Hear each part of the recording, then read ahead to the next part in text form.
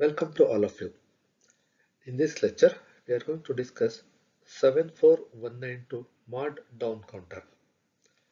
Under that, we are considering two questions. First one, design of down counter to count from 8 to 3. Second one, design of down counter to count from 8 to 4.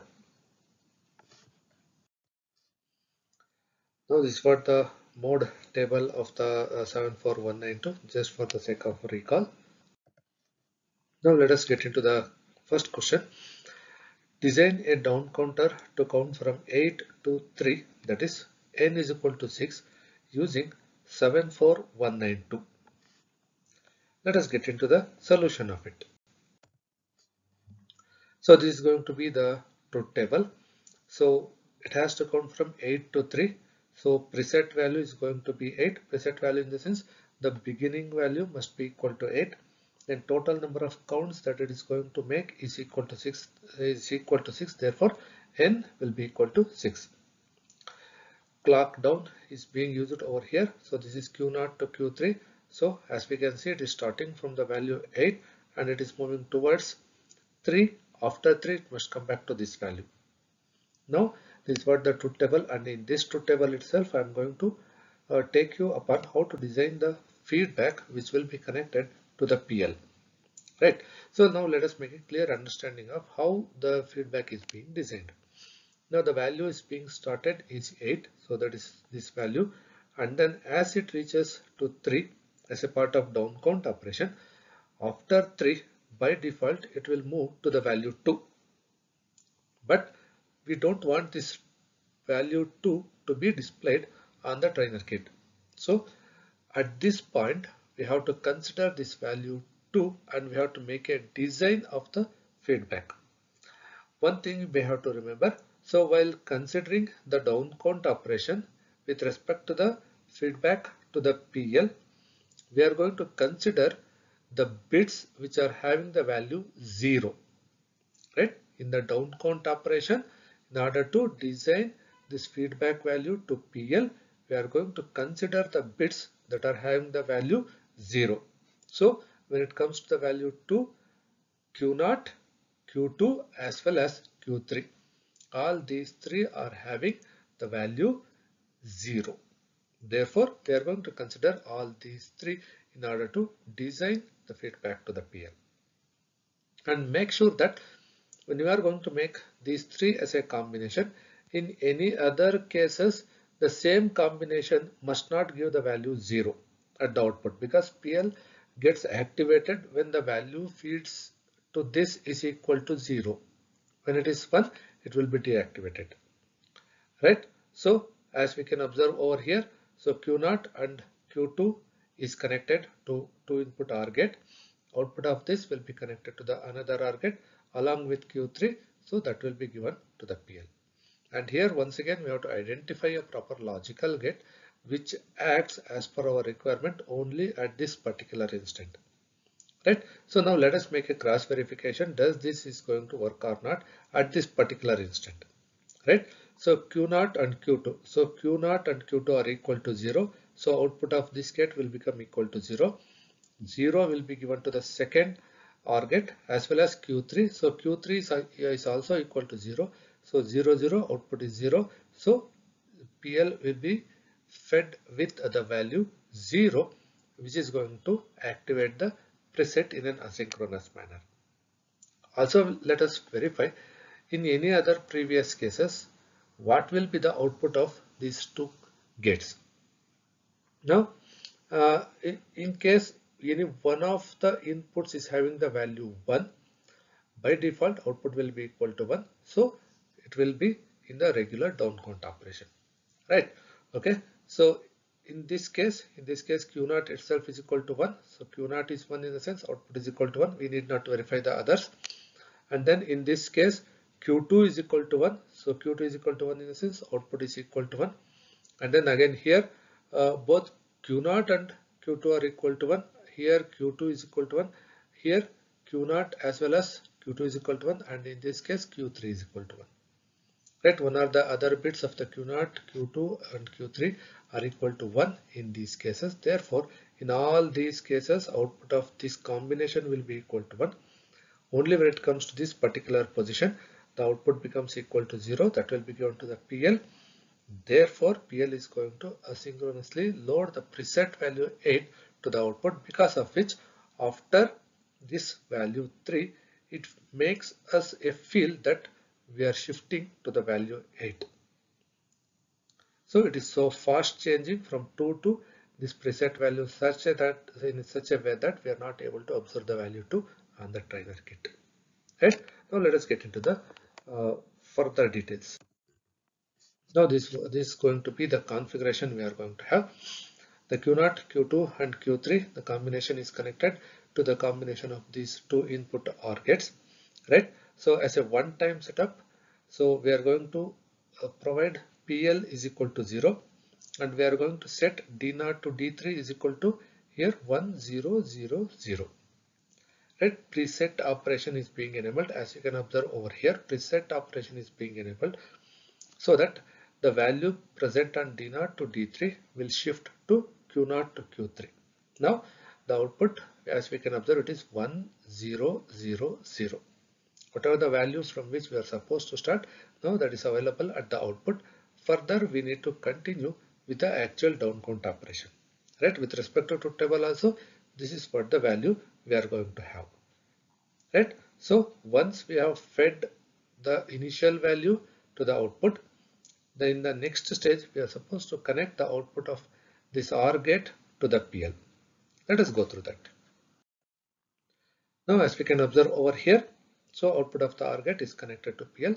Now it will be operating as per our requirement.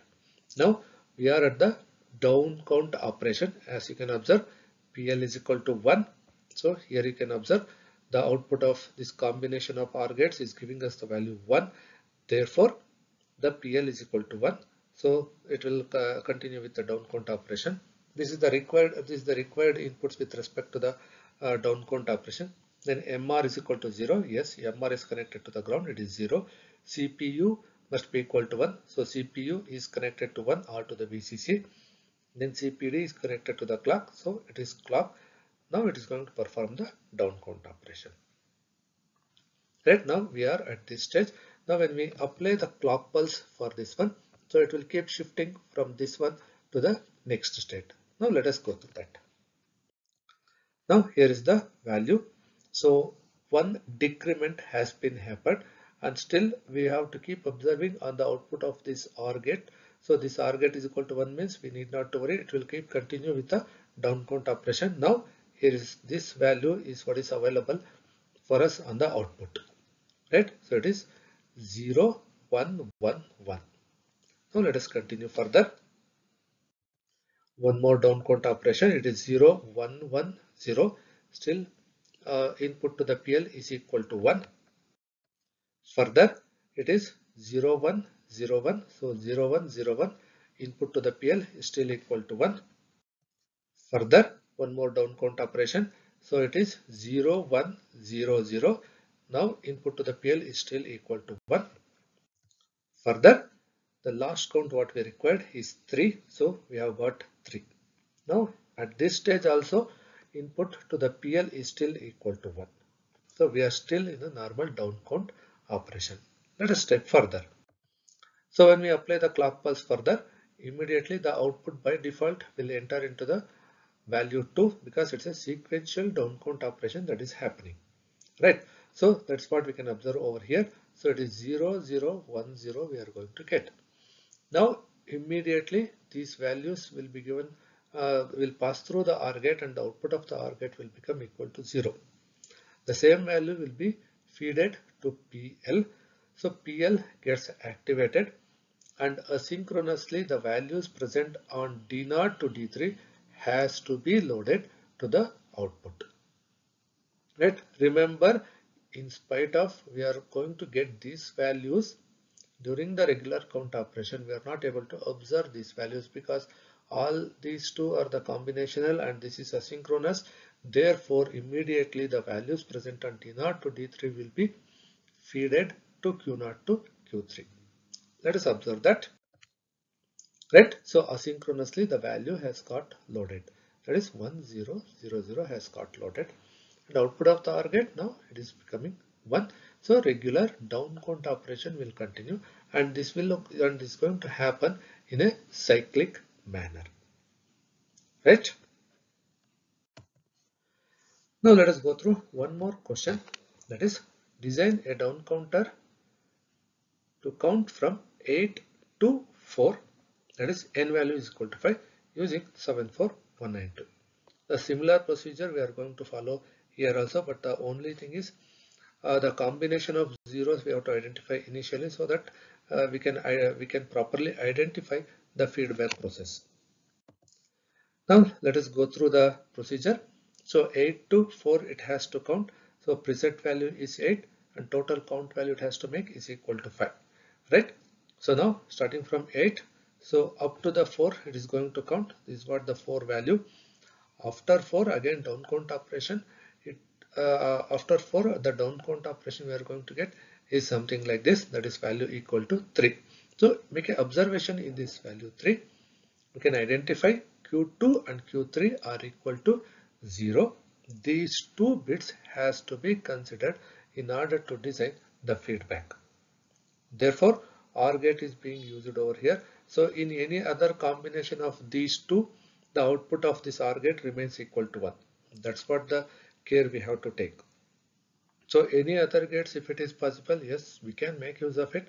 But the only criteria is only at this particular condition, the output of that gate or the combination of gates must be equal to 0. In all other cases, it must be equal to 1. So that's being satisfied over here, and quite simple. We have to search for a simplified solution, right? So Q2 and Q3 is given to the OR gate, and output will be given to the parallel load, right? Now let us go with the circuit realization. So as the previous procedure we had discussed, as one-time measure, the preset signal we are going to make use of, so that the parallel data can be loaded to the output. Therefore, we are keeping this as 0.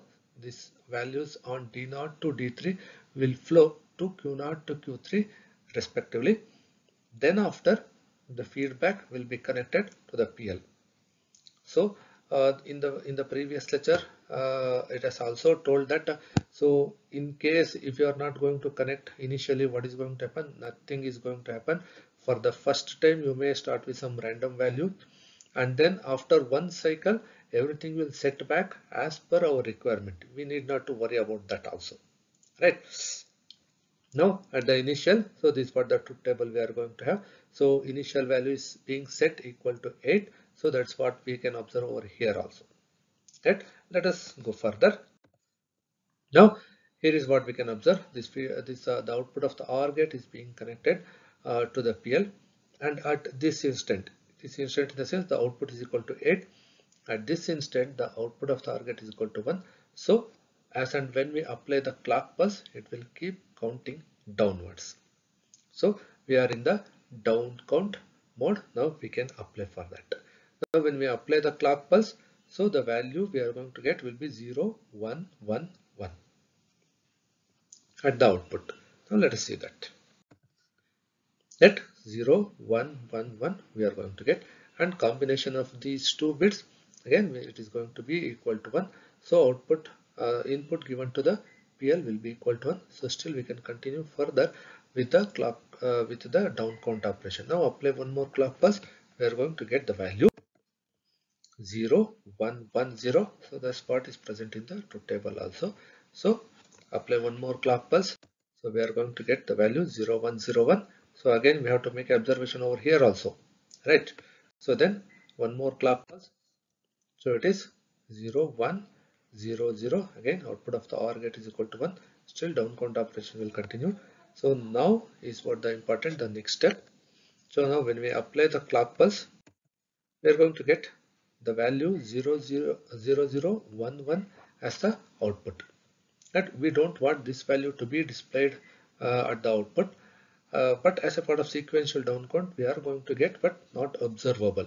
It is going to change in such a fast way that we are not able to observe that as a part of output, right? As we can observe here, Q2 and Q3 both of them are equal to 0, because of which output of the OR gate will also become equal to 0. Same value given to the PL. Now the PL gets activated and asynchronously it is going to load the values D0 to D3 to Q0 to Q3. Let us observe that. Right? So asynchronously it has loaded the value from D0 to D3 to Q0 to Q3. So we are going to get the preset value now on the output, and this is what is over here.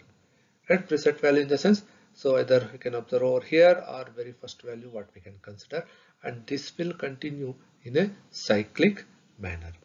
Right? This will continue in a cyclic manner. So similarly, we can make a design of any such down count values ranging within the counter range, so that we can have a design of it. Right? Only thing you need to take care of the which gate you have to make use of as a part of a feedback that will be connected to the PL. That's what the challenging issue. Thanks for joining.